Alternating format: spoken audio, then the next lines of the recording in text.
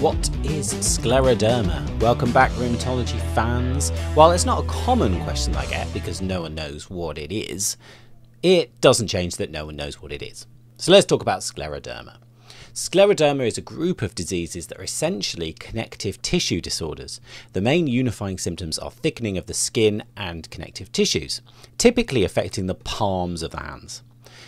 The thickened palms of the hands restrict function, affecting extension of the fingers that is thick and shiny with variable levels of pain.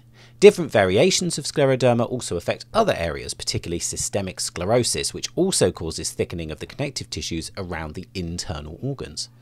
Some patients with scleroderma will also develop an arthropathy or arthritis that is very similar to rheumatoid arthritis in presentation.